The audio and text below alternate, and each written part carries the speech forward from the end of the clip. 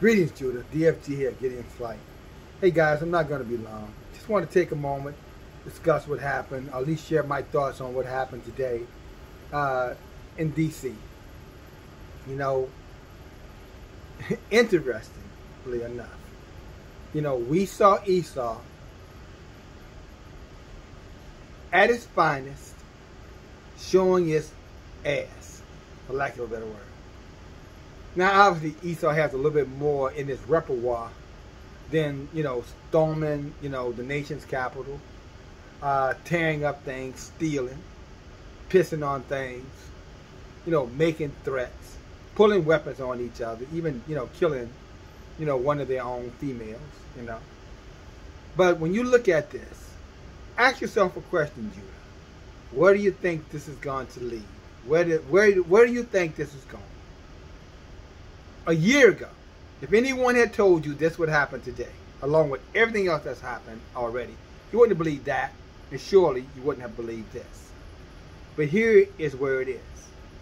So Judah, now that you see what Esau is willing to do, how far Esau is willing to go when Esau cannot have its way right here, and I guess now you're going to have to call this modern day Babylon, because I can assure you anything that happened in Babylon is going on here in so-called America amongst their kind, and ultimately coming to affect our kind.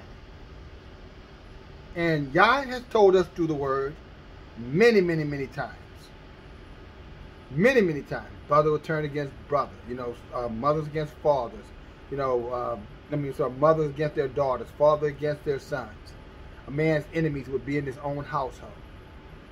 He's given us many prophecies to forewarn us of the times of Jacob's troubles. And you're beginning to see it. And I know many of you say, well, DFG, this had nothing to do with us. And it doesn't have anything to do with us today. But it will tomorrow. I'm not talking about January 7th tomorrow. I'm talking about in the future. In the foreseeable future. Because that's how it starts with Esau. Now, Esau starts fighting with each other. And then when they get tired of fighting each other, they turn around and say, you know, where those niggas at? Let's go take it out on them. You see, this is not the first sedition act that you've seen. You saw it, you know, if you had been around, you would have seen it in the Civil War. And if you believe the lying history books, you would have saw it in the Revolutionary War. Acts of sedition, storming government buildings. But as you saw today, see, when it comes down to Esau, these laws don't apply to them.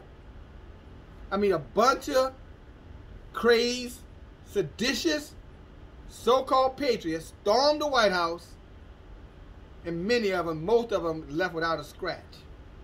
Oh, and by the way, for all you Biden-duped supporters, we're going to be nice. It's late, why not be nice? You know what he said? Don't, you know, just a few people acting this way is not representation of America. Really? Yet, you know, in 1994, when he did his crime bill speech, he didn't talk about what a few of us was doing. He pretty much bombasted us all and said he wasn't going to have his daughters, his mother, his sons getting knocked over the head by a bunch of wild beasts, animals out of the jungles. Lock them up. Same Joe Biden. Still don't understand who it is you're talking about? When it came to his kind, there were just a few people acting up on the verge of sedition. Now, how do you storm the nation's capital? Take it over aggressively, and that's not an act of sedition. But when you're white and Joe Biden is your man, or Joe Biden is of your kind, that's exactly what he's going to say. And when you're not white, so-called black, like he told Sharpton and the rest of those coons, shut up. You better worry about the Mexicans. I don't want to hear your mess. Whatever the Constitution says, that's what I'm going to do. And I'm not changing any Constitution for none of y'all coons. That's what he said. He didn't use coons, but none of y'all. I'm not messing with the Constitution. Well, where's the Constitution? I'm sure there's something written in the Constitution that if you storm the nation's capital by force without permits and license, that's an act of sedition, and everybody is supposed to go to jail. I'm sure that's in the law, but he wasn't talking about that. But again, this is where we are. This is how Esau acts.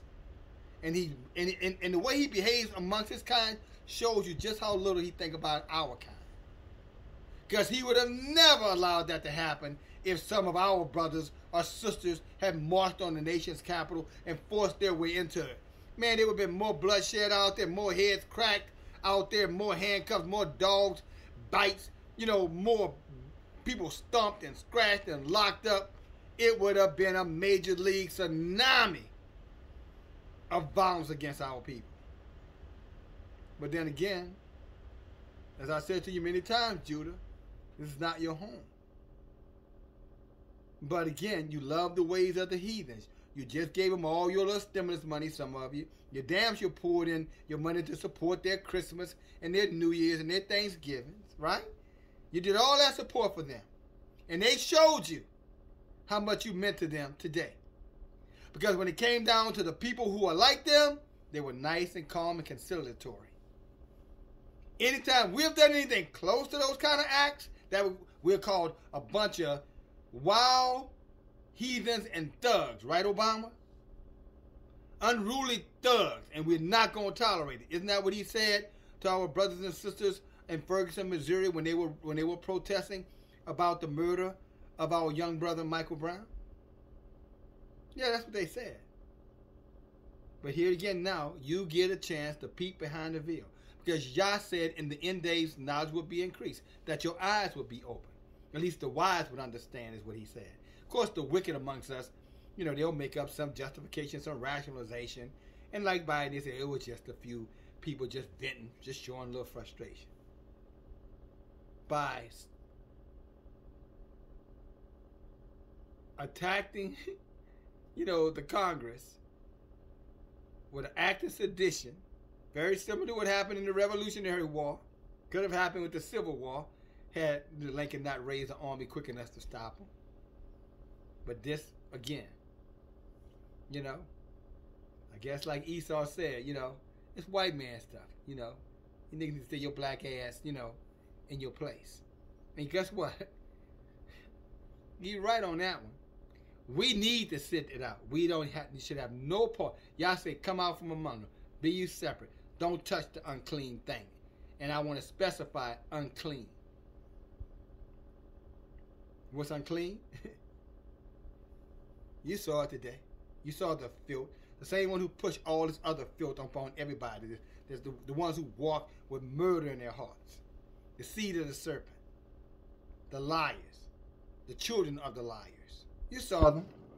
And a government that is in full support of that kind of wicked, wretched behavior. You got Trump over there, dog whistling as usual. Talking, I was saying, talking loud but ain't saying nothing. Isn't that way James Brown had that song? They talking loud but saying nothing. That's Trump. And then you got Biden over there to just look clever little wicked, racist devil that he is. Taking up for them.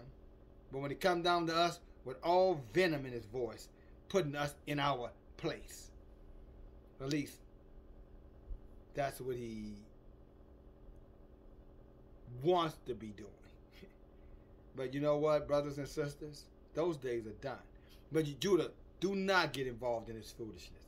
Stand guard.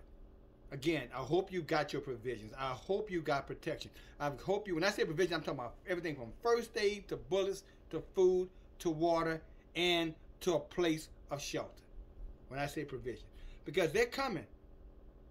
They're coming. When they get tired of wrestling with each other and name calling each other and slapping each other around, and they really get lathered up, and that liquor and the drugs and meth and opioids start to really kick in, they're coming to a neighborhood near you real soon. And you had better be ready.